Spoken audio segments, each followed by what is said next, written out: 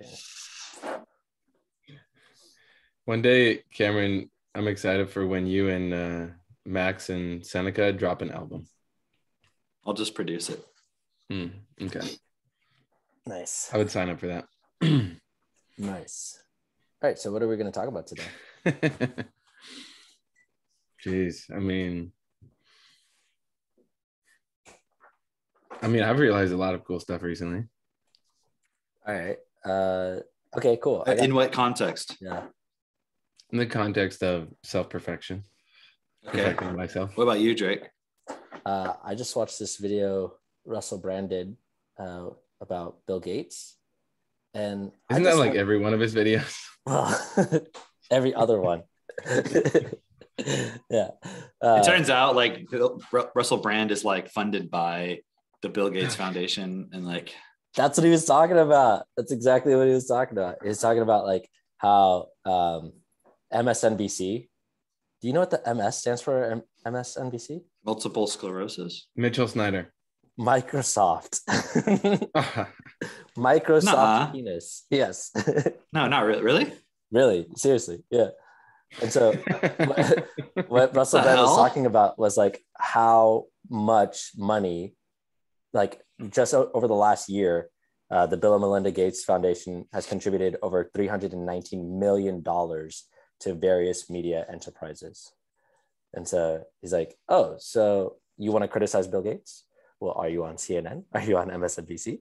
Are you on, all these like major networks? Like, then you're probably not going to talk shit about him because he's given millions to each of these organizations and to their charities and foundations. And it's like, they always talk about transparency or whatever. And when they're showing where they give the money, it's like, oh, to college graduates or to fund high school graduation rates, something stupid like that, right? But then it's really going to CNN. Like, and you're like, wait, what? How did you justify that? So it was interesting because what he was saying is, at what point would you look into this person? Who, at what level?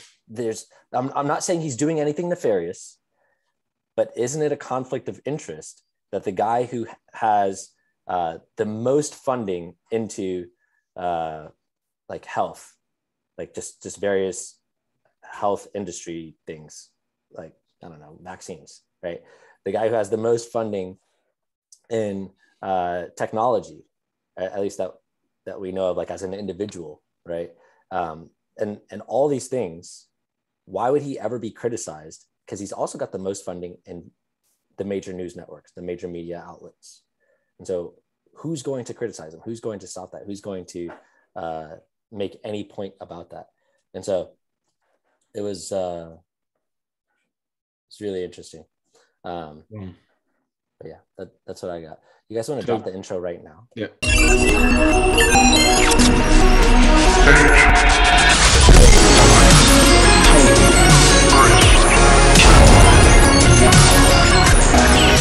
Welcome to South Potato.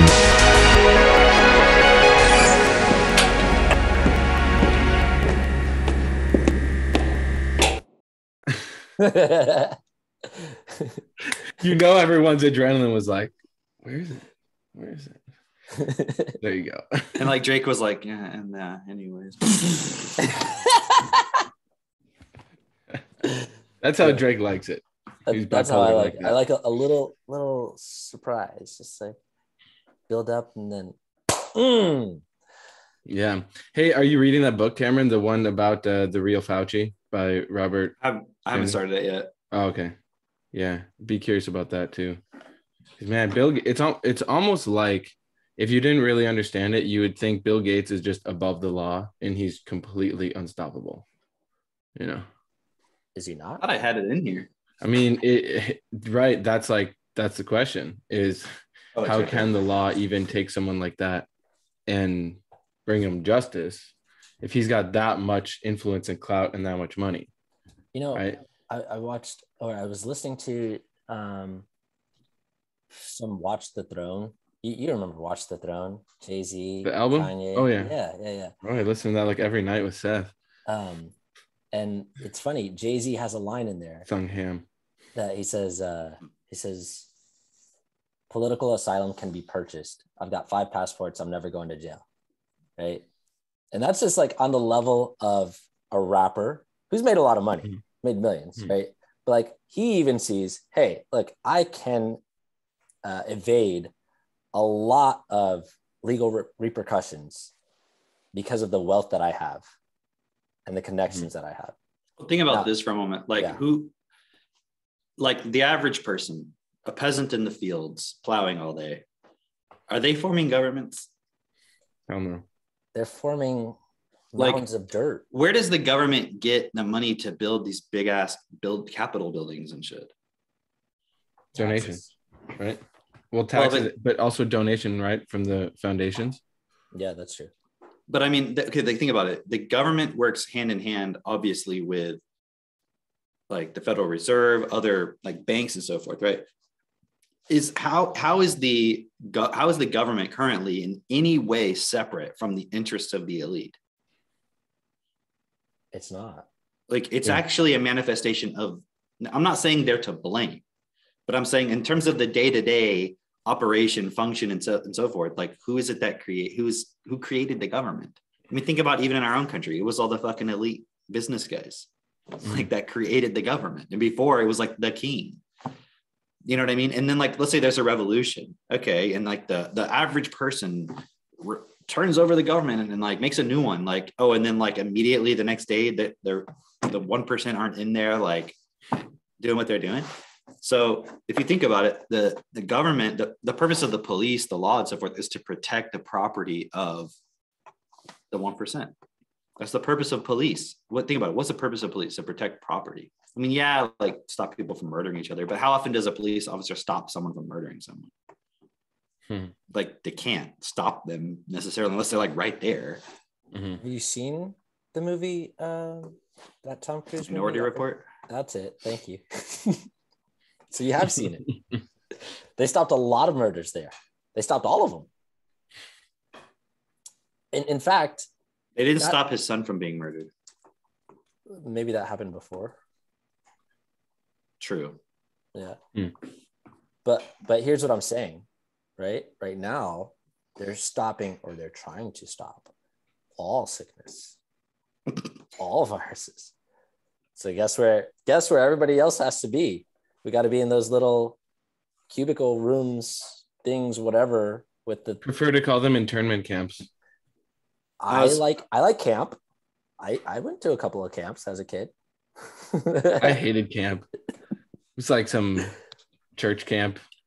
Think about this. Like people are like, oh, you can't call these things in Australia and Canada concentration camps and all that stuff. And it's like, but that's that same side who's saying that right now. What were they saying about those facilities of people coming across the border? Oh yeah, for the immigrants. They were straight up calling them concentration camps. And even like, remember, even the fucking Holocaust Museum, like put up a thing like comparing them and everything like that. But then they don't want to compare this.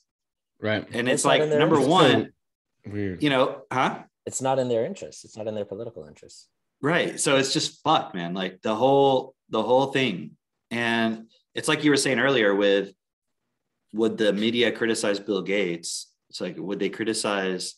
They're never going to be on the side of what is actually best in the context of the way things work right now, because everything, media, government, police, everything is in the context of protecting the interests of the 1%.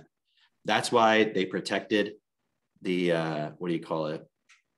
Black Lives Matter and all that stuff, because that was all about furthering the agenda of the elite, you know? Yeah. Cameron, has anyone ever called you a conspiracy theorist? Actually, no. Because he's usually right.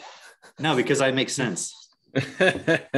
Conspiracy theorists don't. They just go off into this deep end. Like I watched this one thing a long time ago, and this guy was talking about how there was this one dude, this like little skeevy guy, you don't ever heard of him, kind of like, who was like working for the mind control of the government. He wrote all of the songs for the Beatles and all this stuff. And I'm like, that, you know what I mean? It's like, it'd be like if like you're like Van Gogh didn't make his paintings. somebody else told him where to put each paint. And you're like, come on, guy. Like the guy was actually an artist. Like John Lennon was actually a creative artist. Now, you could also say within his mindset, he was saying a lot of communist shit. You could say that if you want to, but you don't have to go so far as to like make up a fantasy that there was some CIA agent writing their lyrics for them and shit. I mean, like, give me a break. So, you know what I mean? There's a point where it doesn't make sense. Like, it's not necessary. Right. Yeah.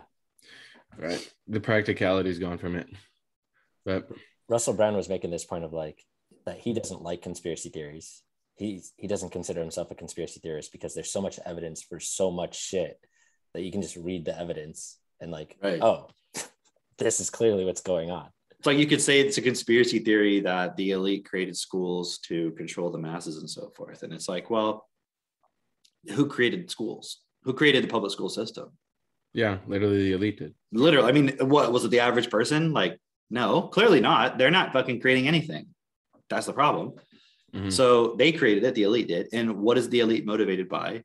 Money. So why wouldn't they do things in a way that will protect their interests? Even if they didn't realize they were doing that, they're still going to unconsciously do that. So it's not hard to see. I mean, it's interesting right now. There's this, because of the whole thing that has, I don't even know what you call it. Like, there was definitely a shift, like a break in reality when the pandemic started. I mean, maybe you could say it happened before then, actually.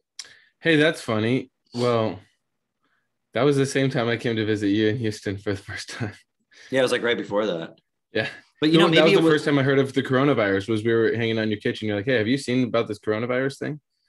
You're like, really? I think this is going to be a big thing. Yeah. I was like, oh, no.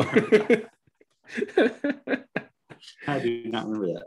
Well, actually, the break started with Event 201, actually. Well, I was thinking the break started with like Trump being elected. I really think that was the break, or like that process of him running and being elected. Because before that, like, think about it. That's nice. Where's the bacon? It's inside. Okay. Is that naan? What is that on? No, it's a quesadilla. Oh. So that's salsa on top. Wow. Oh, by the way, tell Christine that granola is amazing. Katie makes it all the time now, so I have like a bag of it on constant supply. Christine, Cam says your granola is amazing. Her recipe. She should like brand it. She could do it. She just gave one of these. She could sell it. She just gave one of these. She could unconscious competence. She could package it and sell it. That's what we're gonna do now, Cam. We're just gonna package and sell granola. That's our life purpose now. I think there's a large market for hippies, right? She could call it Comrade Christine's. That could be like her brand. Too bad they're all broke. So you're gonna have to charge not much. But hold on. That's true, but that's because they spend all their money on granola. Hey, to just get their money. I think we just solved the problem. That's it right there. Solution. Comrade Christine's. This episode brought to you by. And it's like her in like a Che Guevara outfit. Oh, dude, and we could sell Che Guevara style shirts, but it's Christine. Oh, in the hat and everything. Yeah, that's what I'm saying. Like, yeah, you gotta tell her about this idea, man. She's gonna love this episode. I don't have to tell her. She actually listens. Oh yeah. But seriously, like, I eat that granola, man. It's so good. Obviously, it's a recipe, so she could license the recipe too to like hippie communes and cults. Exclusively. Whole Foods might even pick that up. She can be like, it's the exclusive granola of the self-perfected cult. Dude, watch then Bill and Melinda Gates, some representative from them comes knocking on your door and is like, hey, I got some funding for you. I like what you guys are doing. They're like, if the only caveat is if Bill Gates' name ever comes up in conjunction with granola, you must not talk any shit about Bill Gates. He like gets it in every market. He's like, I don't even know. It's like toilet paper. It's like Charmin. He's like, if Bill Gates' name ever is referenced in terms of toilet paper, you must say something positive about him.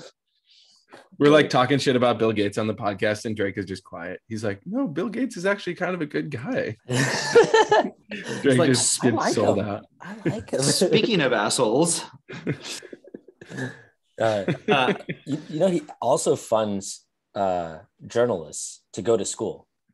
Like he funds scholarships specifically for journalists who are studying anything to do with health, right?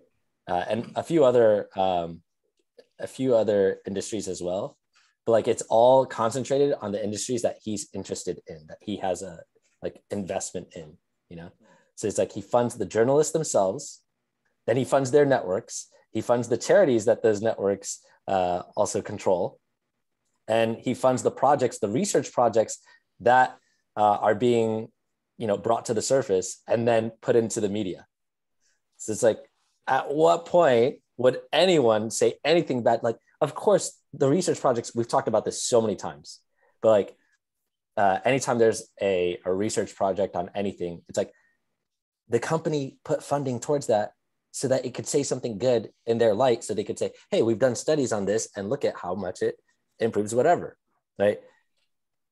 He's doing that on every fucking level. Like imagine having that kind of control where it's not only I funded the research project, I've also funded the media that's going to be writing this research project. Also, the person who's writing it, I paid for them to go to school, and I'm funding everything that like touches this research project. So by the time you get it, it's like it's perfectly curated to say Bill Gates is the shit. And you don't even know it's saying Bill Gates is the shit. You're just like, oh man, this research, it makes so much sense. Yeah, of course we should go along with this. Mm-hmm. Yeah, hey, every little banner on the Facebook thing that's like the vax is proven to be safe and effective, or all the fact checking everything. It's like, hey, when was he supposed? Remember when he did that whole lawsuit with the government and everything? Mm-hmm. When was that, Drake? Can you look that up? Like, I want to know when was that lawsuit and that whole thing resolved, and then also when was it he was supposed to have been meeting with Epstein? Because like there was a point where he went to like another level. You see what I mean? It was like before he was just a guy running a software company, and it was mega big because he got it in all the computers. But think about the way you have to think to be able to get Microsoft into every single fucking computer, everything. Because like, why is it that all computers, Windows, like why is there such a thing as a Windows computer? If you think about it, like what kind of computers are there? There's Windows and Macs. I know there's other ones, but that's not how people think about it. There's Windows and there's Macs, but Macs is a brand of computer. So it makes sense that their software would be on it, potentially. But a Windows computer is not a kind of computer. But computers are designed specifically for Windows, in essence. That's like some serious strategizing that you had to do. So the kind of person who can do that, and then they go to the level of, well, I want to even go to another level of power, they would then think like that in terms of everything. You know what I mean? Yeah, and like, think about it. Why every single person? You remember that whole thing about how they said something about, it's like he was meeting with Epstein because Epstein apparently knew people on the Nobel Prize committee and so forth. Why did Bill Gates want a Nobel Prize? You see, it's like just that next level of, what's the word? Public relations. Clout, public relations. So imagine if right now during the pandemic, they were like, Nobel Prize winner Bill Gates is behind all of this stuff. They'd be like, everyone would even be more on board with it. You see what I mean? Of course, he's like looking for that kind of stuff. Yeah. I watched his documentary on Netflix, one of them, right? And at the very end, they asked him, they said, like, what drives you? What keeps you going for this whole thing? And he goes, one word, optimization. And the very interesting. I looked at that it's still like, I'm looking at that because it's like, what the fuck are you optimizing for? Right? Because optimization in itself is, you know, that it doesn't, it's not clear. But if you're optimizing for, let's say like a certain course for humanity, let's say, well, that would mean that you're probably ruthless with certain things. Right. It's like if you're optimized, if he has this idea of like, this is the optimum state for the earth and for humanity and everything, where it involves like, you know, severe control on the climate or shit. What do they call it? Geoengineering, and the whole thing where you're like manipulating the weather. I'm sure he's into that stuff. And then also how do you influence? Oh, maybe that's why there's so much propaganda about climate change, because literally the elites are manipulating the weather. but they just want people to believe it's like because of humans doing it, but it's really them like fucking with the weather. So it's like a way of framing it before, you know? Yeah. Huh. Yeah. I mean, and if you've never heard of the whole weather engineering thing, there's cities, and I think it's in Dubai or Saudi Arabia, you can look it up, where these people are so fucking rich that they will literally seed clouds just so they can make it rain in the middle of a desert, just because they can. That's called fuck you money. And that's the type of wealth and influence that you can have. But you're telling me that shit doesn't have some sort of consequence elsewhere in the climate?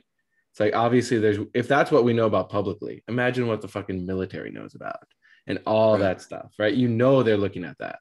And so, yeah, I just find it fascinating, the level of ability people have nowadays when you have the money and the network to manipulate reality, not just in terms of what people think or, you know, basic systems like I don't know, like infrastructure and cities and urban planning and stuff, but like literally the weather. You can manipulate like the air that everyone breathes. It's pretty wild, you know. But here's the real question then. Do you see yourself as inferior to Bill Gates? Or do you see yourself as an equal to Bill Gates? Like that is the ultimate question. Right? Are you people will say, no, I know I'm equal. And it's like, but like, no, you fucking don't. Stop lying to yourself. Stop lying. Dude, I was listening to The Mathematics of Stickmin, right? Super good. So good. But he was making this point, Bernard was making this point of there's no inequality. Well, inequality is spelled the same as equality or inequality, right? Because in reality, there's only equality. It's like only in your mind can you not be equal, right? And then like what I got out of listening to that as well was how we don't actually treat each other as equals. He says that explicitly, right? And what I was seeing within that was, oh, fuck. People all the time say that, you know, we're equals. Everyone's an equal. And they're aware that people don't treat each other as equals. And so that's why they say it, right?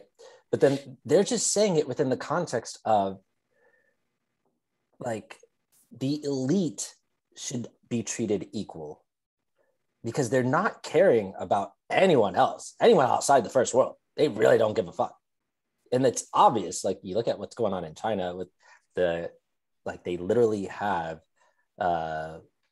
slave labor in China because they have, I think they're called Uyghurs, which sound oddly like niggers or wiggers, but Uyghurs. I think they're just wiggers. Oh, I'm sorry. It's like basically the white people in China that act black and like Chinese people. That's the one thing they can't stand is people who like are imposters to another like culture. So they enslave them. They like make them do all the manual labor. It's like good. A bunch of like white dudes like listening to like, you know, Wu-Tang Clan. Yeah, obviously. Yeah. Okay, so they've enslaved all of them and they literally have them making fucking Nikes and Apple phones and shit like that. Like literally those are the people that they have doing the slave labor. Look it up. And nobody cares. Everybody still CNN didn't tell me this. And isn't it interesting? Wasn't it the most recent Olympics? And I know it's the upcoming Olympics are in freaking China. The most recent one was in China. The Beijing Olympics. Was it recent already? I don't know if it was the most recent, but it was pretty recent. Let me see. I think check it. Summer Games. Bill Gates, antitrust, was in the late 1990s. It started his trial. Settled in 2001. And then it wasn't until 2011 that he met with Epstein. Yeah. So it took him 10 years. If you look, it was Tokyo. That's why I thought it was Japan. Oh yeah. If you look at pictures, but there's one coming they're up. so close to each other. Of Bill Gates. Yeah, the next one. If you look at pictures of Bill Gates before that trial, he was wearing suits. After, just like Spider-Man's uncle. I don't get that reference. Uncle Ben. What about him? The only thing I know about Uncle Ben is like he makes that rice. That's the wrong Uncle Ben. I don't know this Uncle Ben. What I don't know anything about Spider-Man. What is this conspiracy? You're talking about Uncle Ben. What about him? I remember he dies. Yeah, no, he just looks like, you know. You're talking about Uncle Ben or wearing Bill a Gates sweater with a collared shirt. It looks like Mr. Rogers. That's how I think of it. I don't know Rogers. Okay, that's more clear. Sure. Yeah. Hold on, but guys, I think we've talked about this before. Just hear me out, okay? Bill Gates is like the front man for the pandemic, Event 201, all this stuff, the vaccine, right? I mean, it's not even just like, oh, he happened to be one of the guys. Like, yeah, he's like connected with them. They have the Global Health Alliance, all this stuff, right? Okay. When did the Mr. Rogers movie come out? Right. We talked about this. We talked about this. Yeah, right? It was like right before that. Right before it. Like, just like 9/11. What happened? When did the Pearl Harbor movie come out? It was like the summer of 2001. Yeah. So you want to talk about conspiracies, man. Like, beautiful day in the neighborhood. A beautiful day. Think about this. Like, if you learn persuasion and sales, you learn how to frame things. You know what I mean?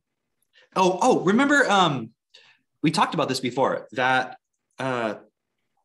show with that mentalist guy, Darren Brown, I think it is. Yeah. Remember that episode? I'm pretty sure we talked about it at one point where that guy wants that toy or whatever for Christmas, and then like it ends up not being the one he wanted, but he thought it was the one he wanted, and all that stuff, right? Yeah. But he like made it, he like controlled, like he put all these things in his environment leading up to the point where he had to make the choice, or he had to receive the gift in real time and like say like, yeah, that's what I wanted. So he like framed it all.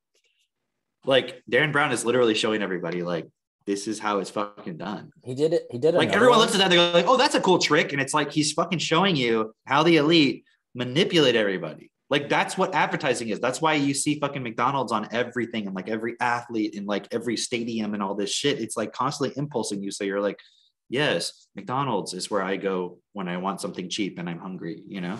He did another one where he was like, and it might've been the same episode even, where he was showing how he could guess what song you were thinking. And he took these people like who just seemingly randomly ran into him like on the street, and he was just like, oh, you're playing a song in your head, I know what song it is. And they're like, what? And then he tells them what the song is, and they're like, oh my God, there's like so many millions of songs, you know, on the radio and the airwaves. Like, how did you know I was gonna say yes to that song? And it was literally like he was following this person, and every step along the way he had like a mariachi band playing that song. He had like the stores that they would go into playing that song. Like literally everywhere they would go, they would just keep hearing this song all damn day. So by the time they met up with him and they thought it was like coincidental, it was just like, oh, you're clearly thinking of this song. Like you're playing it in your head. Yeah. Like, yeah. It's like, it's exactly what you're saying, Kim. But also that point that you were making about Bill Gates, it's like, okay. Okay. Just watched the Matrix again. And wait, is that the fourth one? No, that's is that what they call it? The Matrix again? It was the fourth time he watched the Matrix one in the past month. I'm just thinking the new one is called The Matrix again. It's like back. again. No, so we just watched it, Christine and I. And wouldn't it be cool if it was like The Matrix subtitled "Take the Blue Pill"? No, that wouldn't be cool. But that's what they should call the fourth one. That's what they're programming everyone with. Oh, for sure. It's not fucking worth it. For sure. But here's what we saw that was like a new perspective on it, right? Wait, hold on, real quick. I know you got this spell for us, but giving me blue balls right now. When I say Keanu Reeves, what do you think? What comes up? The Matrix, John Wick, like he's a badass. Okay, but what else? I don't know. Keanu Reeves. Anything else? I think of Bill and Ted. What kind of a person is he in real life? He's like the nicest, kindest person. Apparently, he's like really like quiet and. Oh no, he has long hair. keeps himself. So you're not really affected by the internet programming, but Drake is. Like I have that same. I mean, I don't know that. I just know that that's what we're supposed to perceive him as. It's like he's this super nice guy in real life, like super caring. Like he helped fund, his retarded sister's whatever. Yeah, I don't know. I'm making it up. But my point is like, it's like MSNBC. He's like just super like just really good guy. Like you see those memes where it's like he's sitting on a park bench and he's like feeding a pigeon his last scrap or something. Like weird shit. And I'm like, why is everyone being programmed with that? Yeah. And then here comes Matrix 4 right after the pandemic. Like, and who produced the fucking Matrix? The Wachowski brothers, sisters. Do you know what I'm saying? Like, transgender. What is going on, dude? Wachowski. What is going on? Wachowskis. Yeah. Hey, I just want to say. Okay, can I get this out now? Yes. Conspiracy theories are gay. All right. Or are they trans? And I say that in a totally positive way, because if someone's like, how could you say that? I'm like, why do you associate gay with bad? All right. So we were watching this one, and Trinity goes up to Neo and says, you move like them, right? Like how could you do that? You move like them. And Christine turns to me and she's like, what's the significance of that? Right? That he's moving really fast. And like, oh, he's becoming equal to the system, right? Like you have to move like them. And, there was a whole scene before that with Morpheus and Neo fighting. And Morpheus is telling Neo, you have to be faster. You have to let go of that limitation. It's within you, right? This is like, for distributors, this next part, right? You have to become equal to the system, meaning like you have to be like the elite. You have to. What did he have to do? What was his final test? Doesn't he jump into one of them? Oh, like what do you mean as final test? Like in his like simulation, remember when he was like learning all the skills and everything? What was his final test he had to do? He had to hit Morpheus. He had to beat Morpheus, didn't he? Jump over the buildings. Jump over the gap? He had to fucking jump off a skyscraper. Yeah. Yeah. That's right. All right. So in other words, to become equal, you're going to have to do shit that you're terrified of doing.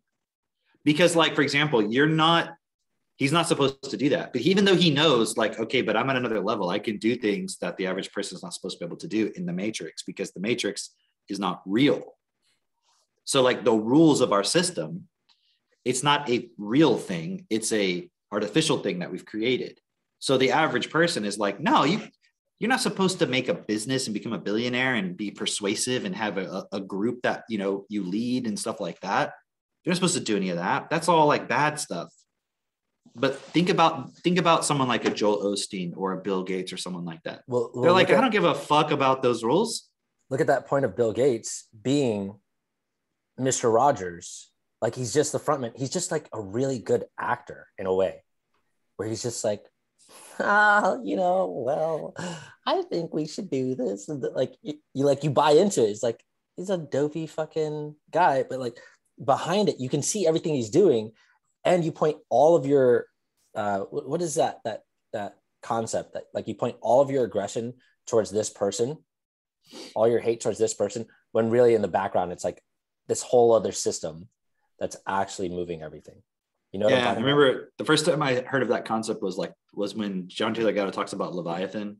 Mm-hmm. Yeah. From Thomas Hobbes, right? Where it's like you put this whole apparatus in front so people direct their anger towards that. Like AOC or the fucking dude with the eye patch, you know what I mean? You're like, those people aren't making any fucking decisions. Like they're Nick actors Fury. too. You're talking about Nick Fury, right?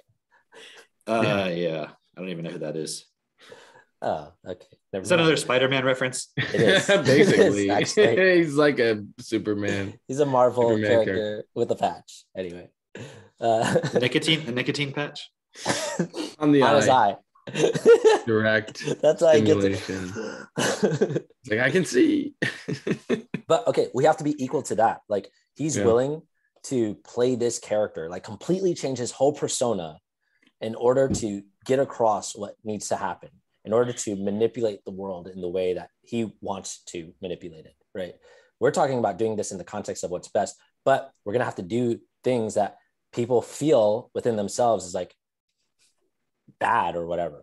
You know? It seems like a weird thing. Like, oh, why would he do that? You know what I mean? Why would he play that character of like the Mr. Rogers type? Because can you imagine him like afterwards being like, fucking sweater, like, goddamn, you know what I mean? Like he probably doesn't want to wear that shit, you know? But like, think about Britney Spears, like going on, or Lady Gaga going on stage at like in Las Vegas and doing that thing. And then afterwards being like, oh, I gotta take off my makeup. Oh, I just want to relax. You know what I mean? Like they're not that person. Like Lady Gaga is not Lady Gaga. Lady Gaga is a character that this person is playing for money and for the fame and all the stuff that they're doing. Like that's not like, you think when they're going and getting a Starbucks that they're like Lady Gaga, you know, like no, they're a fucking normal person. So is Bill Gates. Yeah. And think about it. Every interaction you've ever had with Bill Gates has been through what? Media. Yeah, it's been mediated. Like it's not, you're not even interacting with a real person. You're watching a TV show, literally. Yeah. Well, but you're thinking, it's on the news, so it's a real person. No, it's still a fucking TV show. It's not real. Like I've been on a TV show and like you put makeup on and you act a certain way. You're not just being yourself. Well, don't you remember as a kid watching Mr. Rogers? I mean, I think I did. I don't actually remember, but like Mr. Rogers is that show on Channel 2 or whatever the fuck. PBS. And you watch it and you're like, oh, I remember like my parents would be like, oh yeah, it's like one of those good kid shows because he's teaching you about the world and it's like this good thing, right? And he seems so wholesome. But look at that as well. That point of you only see. Hold on. And remember, it was Tom Hanks. Tom Hanks is that's who played the Mr. Rogers. Oh yeah. And Tom Hanks what is this? And he was Tom one Hanks, of the. He's like the guy who played Mr. Rogers in the movie. No, but he's like, there's all these fucking conspiracy theories right now. It's like, for some reason, I don't know why, but it's like, there's this focus on Tom Hanks as being like one of the people in the coronavirus thing. Like, cause he was one of the first people to get it and be like, we're at home sick and all this shit and everything. And he's like, I don't know why the QAnons, they all focus on Tom Hanks for some reason. It's weird. Yeah. But also coincidentally, he was the guy who played Mr. Rogers. So it's like, what's going on here? Yeah. Probably because people really like Tom Hanks. Like that's the programming that you get. It's like Tom Hanks is the nicest person in the fucking world. Nicer than Keanu Reeves? Nicer. Leave a comment if you think Tom Hanks is nicer than Keanu Reeves. We're about to go way up in the algorithm. But it's like the kind of characters he plays in shows, right? Generally. And plus like a lot of us, like my generation, like grew up with Tom Hanks, like in the movie Big and like other things like that and so forth. And we grew up with him in Toy Story. Like, you know, I mean, I grew up with that too, but I was a little bit older. I wasn't like 5 or 6 and during you were an old man by then. I was like 8 or 9 or 12 or something. I was like 12. So old. Okay. Hang on. So I'm now realizing, because I haven't seen a lot of these movies. I saw Toy Story, okay, but a lot of these other movies that are like classic movies, like Minority Report or whatever, I've not seen those. And I don't want to waste my time watching them. But if I want to become equal to the system, I think I need to watch some of these. No, I'll watch a little 2-minute clip on YouTube describing the movie to me. Minority Report's a cool one. Yeah. I remember watching the trailer and I was like, this seems fucking outdated. Outdated in what sense? Like, it just seemed like weird and corny. Really? It may have been.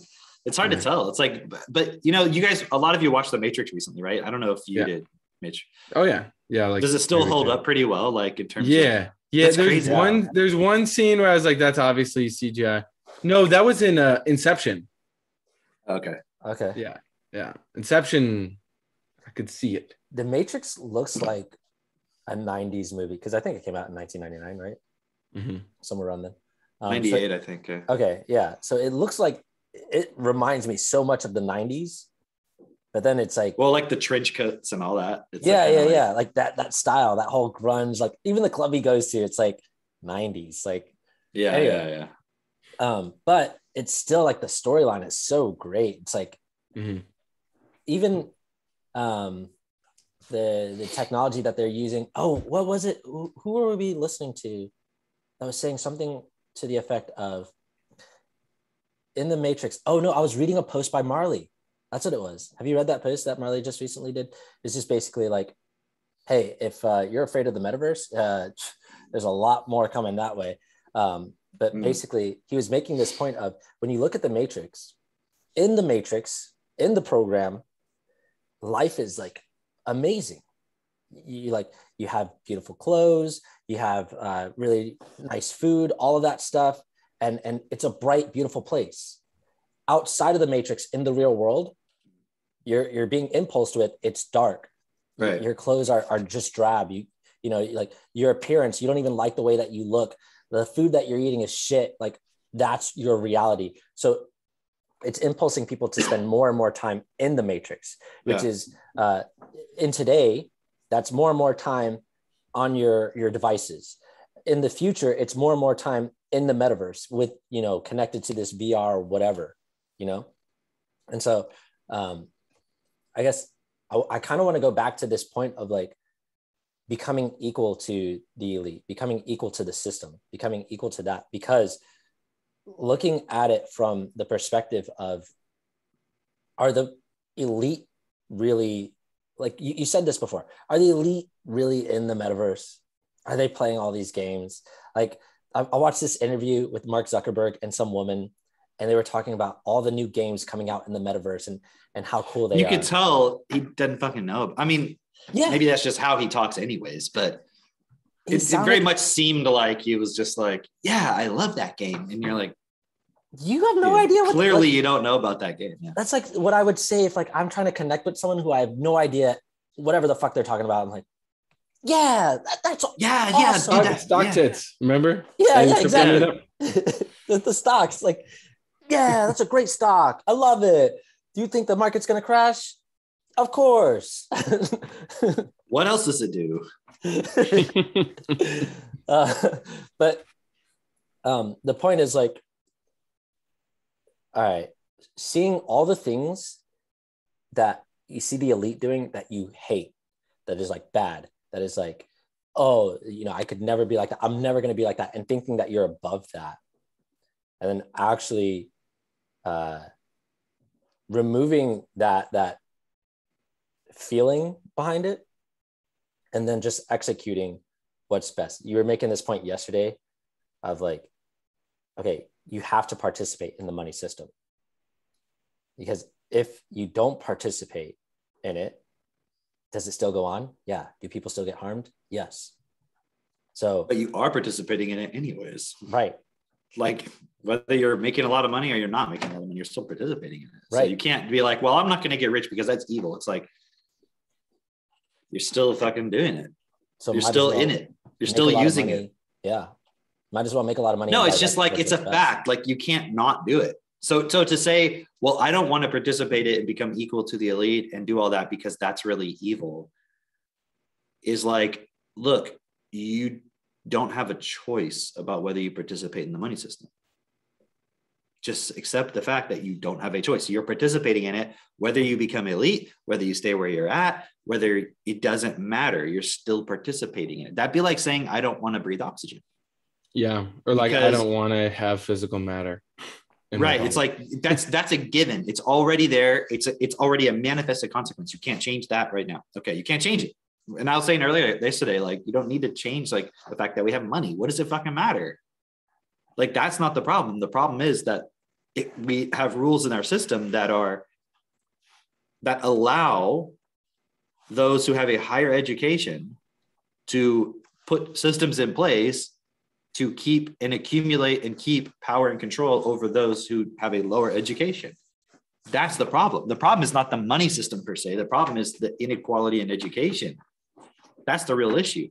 The problem, though, is to fix that, you have to have lots of money and influence, because the education systems are directed by those who have the money and influence. Because also, what is the education system? It's not just the schools. It's the news. I mean, think about it. Isn't that a part of the education process? Yeah. News. How else would you know about the coronavirus? Right, exactly. That educated everyone on it. That's their way of educating adults. It's just the news. And people actually believe it's designed to tell you about what's going on in the world. And it's like, Do you think that the news programs are going through every atom in reality and looking at what is significant? Or are they like, here's what we want people to think? Do you see the difference? They're not investigating everything and going, okay, here's what's of significance for you to know. That's what people imagine is happening. That's not what's fucking happening. Right. And what happens every 15 minutes? Commercial break. It's like they're the ones funding it. Yeah, it's like they're telling you, hey, that message was sponsored by us. They're saying it the other way around. Yeah. Yeah, like this, or I guess they are saying that, but do you know what I'm trying to say? It's like, the reality is we're here because we're wanting you to know that. You heard that piece because we want you to know it. Right. Yeah. Okay. I don't know how this fits in, but I see it as significant about the Matrix. When the Oracle tells Neo basically that he's not the one, right? Because like he doesn't believe in himself. There's like so many points within this that's like really cool. Is it like a takeaway close? It's like a takeaway. Hey, she's a closer. That's exactly it. But like, there's so many points within this of where first Neo doesn't really believe in his ability. Like he's limiting himself to become better or stronger or whatever, faster, and become equal to the system. And that's like when he's practicing with Morpheus. And then there's a point later where the Oracle tells him he's not the one. And then he basically makes the decision for himself to go and do whatever he's going to do, regardless of whether he's the one or not. Right. Right. Yeah. To him, it's like, okay, whatever, but I need to do this. I'm making this decision. Because up to that point, was he doing it from himself or was he following what he was being told? Exactly. And so he was still kind of searching because he was like, oh, the Oracle's going to give me some answers or something or whatever. And it's like, okay, stop searching for answers. Just start directing stuff. You've seen enough. That's what I see as the significance of that. She was basically saying like, you're not the one. Like if you're not deciding for yourself, you're not. There is no, it's fate. So therefore you are just going to happen for you or whatever. You have to decide. Yeah. Yeah. That's good. Okay. So cool. Here, you listening to this, it's like, we can't decide for you. You have to decide to stand up. Like you listening to this podcast, like, all right, great. You entertained yourself, but you have to make the decision for yourself of what you're actually going to get up and do, like by influencing reality for real. Like influencing reality is not like us making this podcast is cool. It's fun. But it's like we influence reality by the people that we go out and talk to, by the things that we actually physically do, the things that we actually support each other to do in real world, in like our real lives. And then that changes things for us and changes things for the people around us. Like, yeah, go ahead, Mitch. I was going to pass it to you. That is very, very well said. And this actually goes back to what I wanted to share at the beginning. I was waiting for the perfect segue into this because this is... Okay, drop the intro. Okay, again. Okay, now that your adrenaline's pumping and you're focused, pay attention. Because this right here is some fucking spells times 1,000. I've been reflecting on this a lot recently, that in the past few weeks, I've made specific time for like purely taking action. And then I've also made time for purely like reflecting on my life. It's like, it's not this watered down, like, well, I'm kind of working and I'm kind of reflecting. It's like, no, I'm fucking working. And then now I'm in the mode of like, I am listening to audios. I'm like consuming, like journaling, like looking at myself and what I need to change. And in those times of when I'm reflecting, I notice the action that I have to take that's going to be way more effective. So like I put up a new like list of like 8 steps I can do every day, put it like on my desk. And now I see it every day. So I know where's best to focus. And so I did that. And then I was reading, I'm reading through some of those NeoThink books. And it was really cool because I've been looking at how do I build this business and what we're doing as a techno-tutor distributor and like really see it as the starting point of life itself and then going into the system and then directing and changing the system. Because I could tell it was like, there's still parts of it that was almost like outside of me. I wasn't becoming equal to it. Kind of like Neo going to the point of then equalizing himself and moving as the system. And this was really cool. In one of the Neothink books, I don't know, because they're these giant books and they have books in it. And part of it, though, this was a really cool takeaway. He was drawing this analogy between like DNA and ribosome, basically like within cells, and how you can see your business as a cell. And I thought that was very fitting because of what we do with TechnoTutor and Self Perfected. It's all about life. And a cell is a unit of life. And he talks about it as a cell of responsibility. Within the cell of responsibility, you have then DNA, which is like your money-making purpose. And then within that, you have ribosomes, which are these protein-creating factories, or it's like an energy factory in a sense. And those ribosomes is represented by your mini-day schedule. Like you package up what you're doing into units, right? And then you do that with your money-making purpose, and then that creates the results that you want, right? As long as you set that up properly. And then he talked about RNA, not mRNA, but this is your mRNA, right? This is the Mitch RNA coming to you to influence your genetic code, okay? It's called power thinking. And it was really cool because he gives this question. He says, power thinking is like what approach you want to have to any activity. So he would ask himself of like, what is the power approach to this, right? You're about to go meet with someone in person. Ask yourself beforehand, what is the power approach to this, right? Don't go meeting with them just being like, oh, I'm just meeting with you. It's like, what is me as life going to do here? And so it like was really cool because now I see my cell of responsibility. I find it cool that cell and cell is like the same thing, right? But the cell of responsibility and looking at it of like the money-making purpose. What is the only valid money-making purpose? At least the core of it is change the fucking system through educating people, a real education. Like this is a real education, not what you get in fucking school or through Khan Academy. And then how do you then package that up is through a real fucking schedule, right? Knowing what activity you have to do. And then with that, right, injecting in that power thinking. And it's like, that's just focus on that then all fucking day. And then part of the mini day is then time to actually reflect, right? So throughout the day, you're not half and half, like watered down. It's like, I'm on, and then I'm also on. Yeah. It's really cool watching you go through all the Neothink stuff, which by the way, come on guys, Neothink. Think like Neo.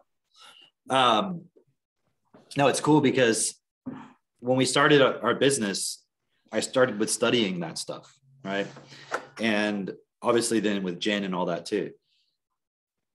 And I was participating in the Neothink groups for a while, but it was always people that were never going anywhere. And so my purpose was to go in there and see like, who could I connect with that would want to do what we're doing? But it was mostly a lot of older people. And even the younger people, it was like they were so, generally speaking, low vocabulary. And every once in a while you'd meet somebody who had money, but it's like they were kind of just not really, I don't know how to explain it. It was more like an ego thing for them, like why they were participating, the people that I met anyway. So it was an interesting dynamic in terms of the Neothink groups that I was a part of. But there was a common thing that I see, like, especially if you go onto Facebook and you go into Neothink groups on Facebook, it's always just a bunch of people like either saying random shit or you know, I don't know how can I explain it? They're just like, nothing's happening. It's like dead. It's nothing. It's just a bunch of random. It's interesting because Mark Hamilton and his dad, Frank Wallace, or whatever their relationship is, they're really freaking good writers. Like, I love the way they put some words together, and then I take those words and I put them into TechnoTutor. Like, He's like, how do you create advantage creating positions in your life? I'm like, that's fucking brilliant. But what I see that they didn't do, at least from the research I've done, is they didn't know then how to make that real and turn those words into living words that could then be adopted by a culture. Like, there was no culture. Yeah. Well, but part of that is what we're doing. Yes. They're the writers who are giving vocabulary and new ways of thinking. And then part of what Mark Hamilton did was what he did differently than his dad, which those are not their real names for anybody who's confused. It's just like their pen names. What he did differently was he turned it into a sacred society. Mm-hmm. So it was like there was original philosophy from his father, and then he took that and then wrote it in a way that like the average person could understand. Because you'll see the difference in vocabulary level. I've actually done an analysis on neo-tech versus neo-think writing. And like if you take Verbal Advantage, right, which is like a series of books, it's like a book about increasing your vocabulary and stuff. The highest level of vocabulary, that's the level that Frank Wallace writes at. Mm-hmm. Okay, you'll see if you go through it. Whereas neo-think, he's putting it more into stories and kind of, I'm not saying dumbing it down. There's a lot of substance in there, but also kind of trying to get it across to people on a wider scale. It's definitely not level 15 of TechnoTutor level. Right. But if you read neo-tech, you're getting into level 15. Like it's a higher level of vocabulary. But anyways, here's the main difference I noticed.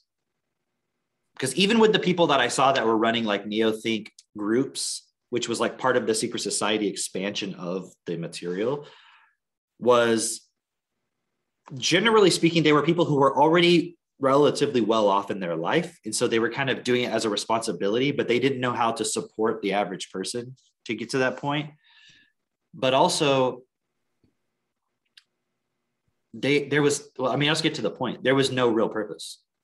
Mm-hmm. Like, the thing is, when you read neo-think, there's one specifically called Miss Annabelle's Secret, and it's a story about this woman who influences this group of children when they were young to kind of see past the average thing that we see in reality to like something more fundamental about what's going on in our world and changing it for the better.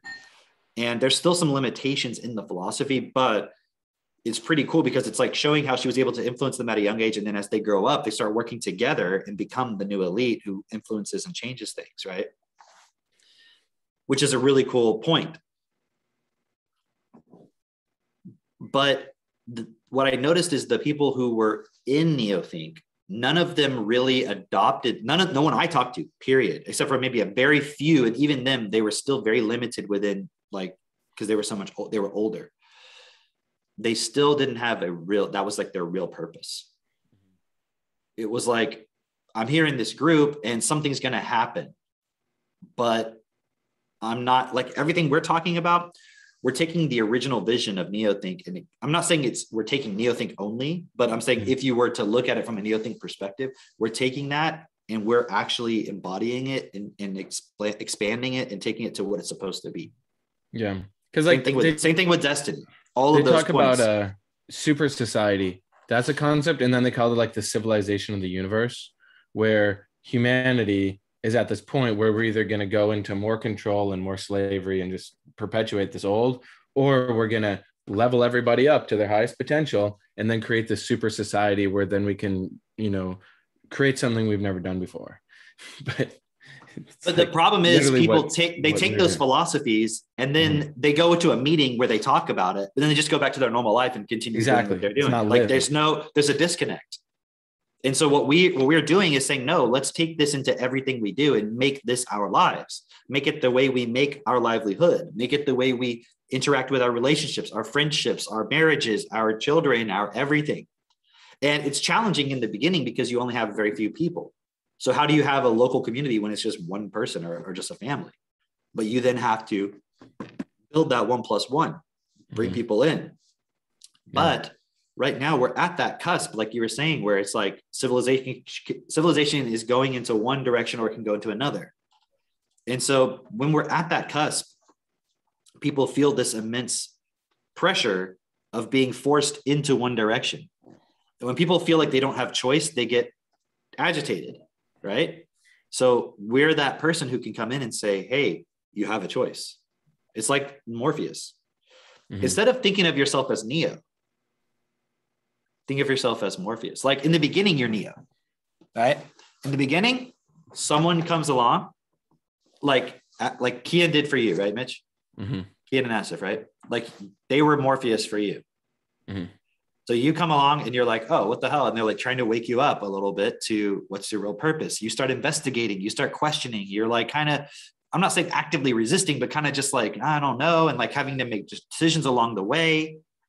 And then finally you're like, okay, I'm clear on what I'm doing. I've now made the choice. I went past the Oracle and now I'm Neo. I've accepted that point. But then I realize I'm not the one. I'm a one.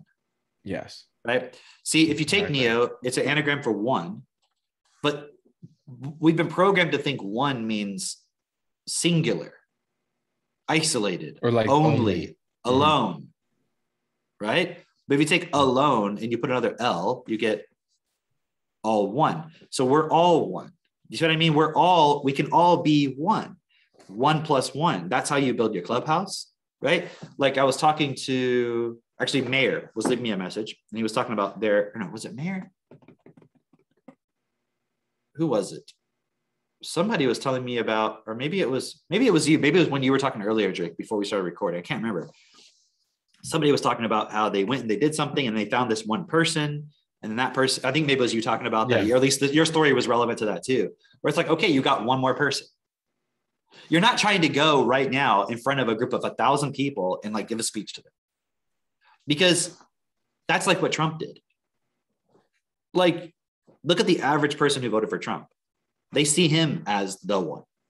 Right. But the problem is the system loves ones because you can take that, you can manipulate that image, you can shift it, you can mold it, you can do all kinds of stuff with that.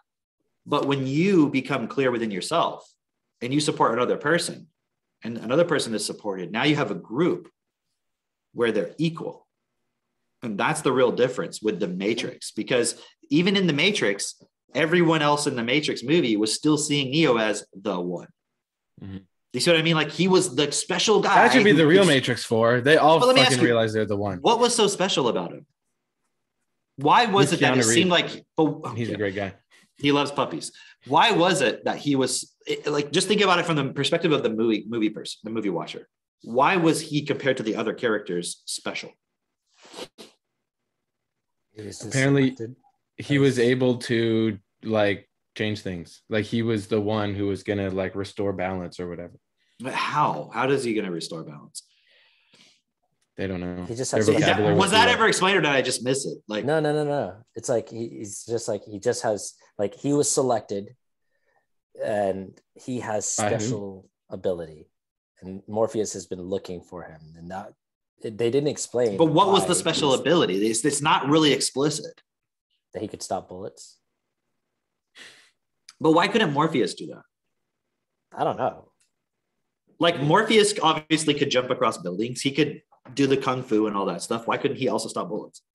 I don't know. That's a great question. Vocabulary was too low.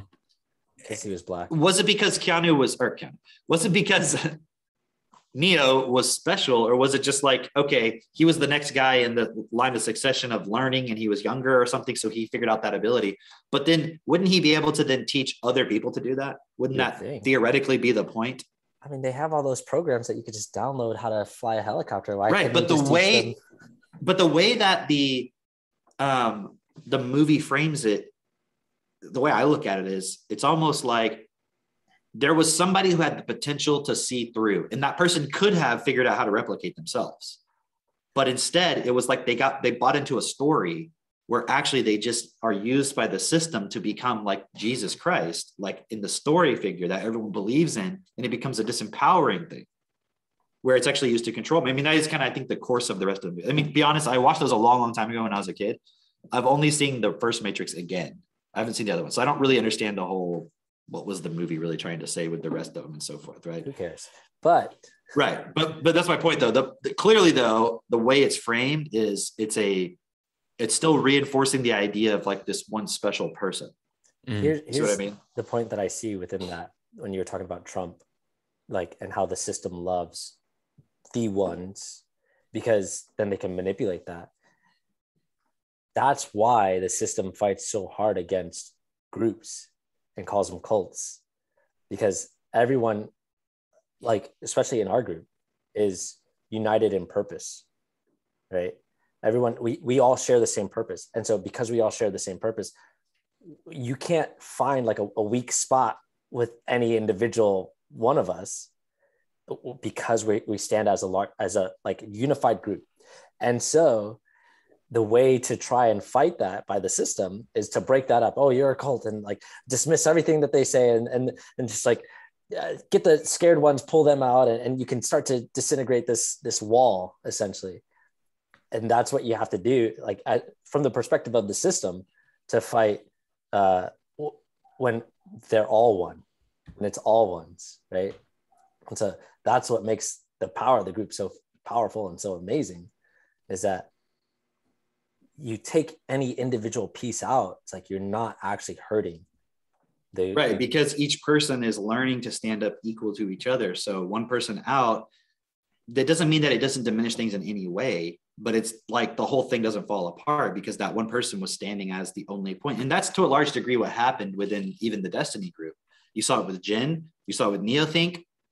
Well, Neothink, it's kind of hard to say because the Mark Hamilton never stood as like a public figure as the leadership, although he's still, it's not because of him. It's not because of Bernard. It's not because of Kevin per se. It's just that's the nature of people who are not able to change their programming or don't know how or are not willing to do it or whatever the case is.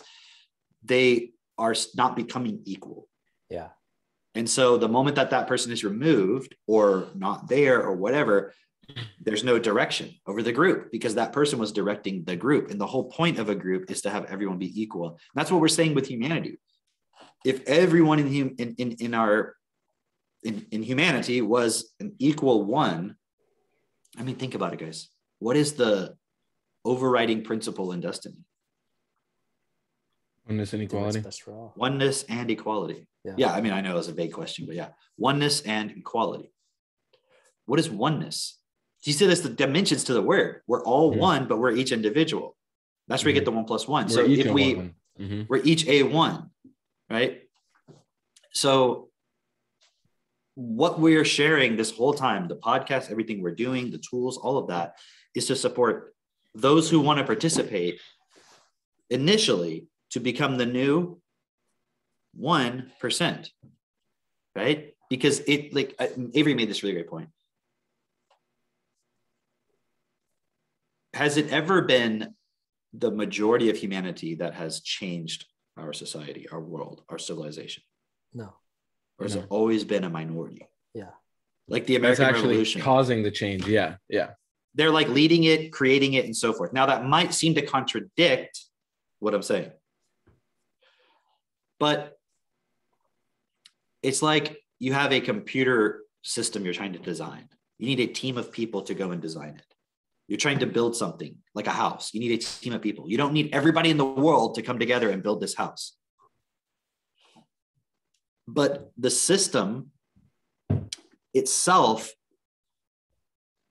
influences and affects everyone, doesn't it? So in order to change the system, you only need a small group initially to do that. But within that group, everyone has to be equal. That doesn't mean everyone has to do the exact same thing. Everyone has to be equal to their actual potential, letting go of excuses, moving through resistance, moving through fears, standing up, and so forth. The purpose of that, the only purpose, is to adjust the systems that are in this world so that everyone benefits equally.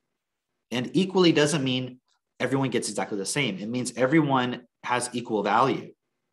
So given who they are, what they're doing, where they're at, if you were to put yourself in their shoes, what would you need? What wouldn't you want the best in that context? Like if I live in the desert versus I live in the Bahamas, am I going to have different physical needs? Some are going to be the same. Like I still need, I still need oxygen. No matter where you're at, you need oxygen, right? Yeah. But I'm going to need some kind of irrigation or watering stuff if I live in the desert versus I live in the Bahamas, right? Because it rains all the time in the Bahamas or whatever. I don't know. You see what I'm saying? So if I was living in the desert and I switched places or this person was there and I switched places, wouldn't I want them to have the best in that particular context? Now, does someone need to live in the desert? That's not the point. The point is, can you see yourself as equal to each person and make sure that the systems that are in this world, make sure each person has what they need that is the best for what they need. And that's not how people look at our world currently. It's a dog eat dog world. It's competitive. It's survival based. It's just get whatever you can. Isn't that what the average person is doing? Yeah. Like the average person is not a good person just because they're not Bill Gates. Mm-hmm. They're doing the exact same thing Bill Gates is doing. They just don't have the vocabulary to create massive amounts of money.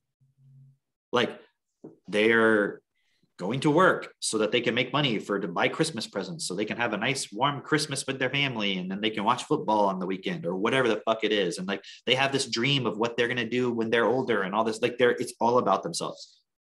And then they use the idea of giving to charities and shit like that, or helping other people as a way of like, oh, but I'm also a good person, so it's okay if I'm selfish at the same time. And yes, you have people in this world who are like really caring and really want to help others. And they might spend their whole life fucking like doing the best they can to like help other people. But because they're doing it on their own, so to speak, and it's not changing the system, it doesn't ever actually make a real difference. So it's actually kind of tragic. You know what I'm saying? I'm not saying like that everybody's just so fucking evil and terrible and like everyone just wants to kill everybody or something like that. It's like, yes, there are people genuinely who are like really good people and like want to help others, and that's fine. It's just, it doesn't really have any effect.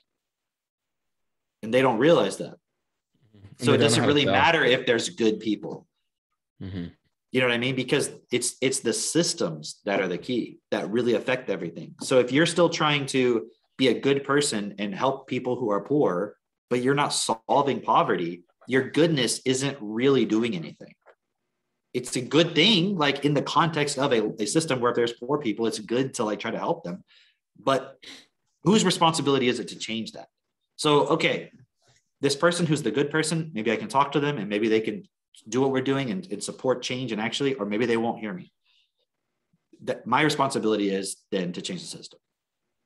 It's not to put it onto them. It's to put it onto myself, right? And within that, we have to walk all the points that are necessary to do that. And what's interesting, and I mean, I've looked at this a lot. Everything that we're suggesting is everything that everybody wants. Like we're suggesting, educate yourself, become emotionally stable, have a real purpose, get married, have kids, support them to become effective, support your wife or your husband effectively, have a local community, have real friendships based on purpose, have fun, build a business, make lots of money, do it in a way where you actually support other people to get all those things. That's the system right there. And you might think, well, that's only going to benefit your small group and everything. No, the starting point of it is to then have the influence to go and look at, okay, in the larger system, are there laws that, or are there things allowed that are keeping other people unnecessarily, artificially in a state of lack or in a mindset of lack or being educated for lack? Because the fact that everyone just has kids and puts their kids in the public school or the public education system, generally speaking, by and large, that's a problem. Why are they doing that? You know, and they might say, well, it's nice for you. Like they have to work 2 jobs. Exactly. What's going on there? Why is it they feel like they have to work 2 jobs? Why weren't they educated to build businesses? Why aren't they taken care of where they don't have to make that choice between working a job for survival and educating their kids? There's larger issues. But it's like the whole thing with, you know, when you're in a plane crash, you put your oxygen mask on first. You have to do that. Everybody who tries to go the route of just help all the people who are in a bad position, like you're in a bad position. Who's helping you? You have to support yourself first, but the way you do it is walking with principles where you can trust yourself to then affect those larger systems. And it's the same thing we're always saying. Yeah. I really like that. That's how you break through the matrix, isn't it? Yeah. And I like that too. If people, I think it's a very easy way for people to see it is see yourself as Morpheus instead of Neo. You know, go find the other people who are looking to wake up. Neo in the beginning, yeah. Mm-hmm. Because you have to walk that process of supporting yourself to stabilize, right? Mm-hmm. Does that make sense? I'm just clarifying for everybody else. Yeah. Then at a certain point, it's like, you're not trying to be the one. You're just now like, okay, now I'm waking other people up. Mm-hmm. Yeah. What was their plan when they're outside of the Matrix?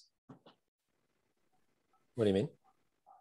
Like when they get unplugged from the Matrix, their plan wasn't just go fight the robots, the machines. No, their plan They were is to go back in the Matrix, and help wake people up, because that was the only way you could do it. You can't just go unplug them.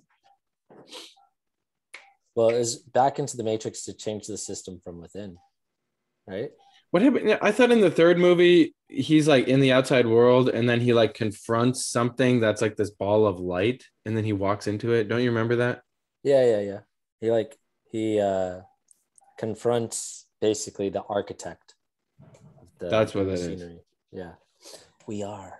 Okay. See, but we can reframe that. We could reframe that as when you get to a certain point, you can confront deeper levels of the system. Yep. Right. Those would be like the laws or something. Now, this whole thing about becoming one with it, honestly, like it doesn't make any sense.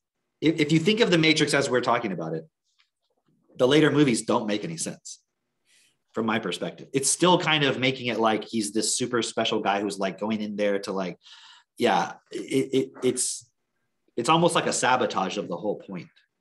You know what I mean? It's almost like they created the Matrix and we're like, oh, fuck, what did we do? I'm not saying they actually did this consciously, but then, let's fix it. You know what I mean? Yeah. Let's make sure no one really actually gets the point of it.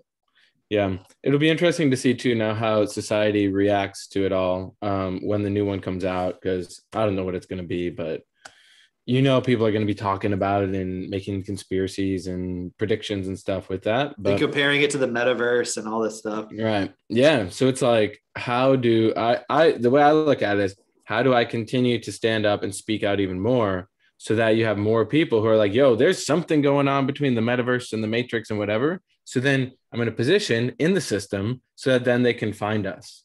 Right. It's almost like a beacon. It's like every channel you have. So like your Facebook, Instagram, if you use that, YouTube. So you have that. And then you also have the local piece, right? And you have the meetups, and you have a way to consistently message with people and get out flyers for your next, clubhouses and things like that.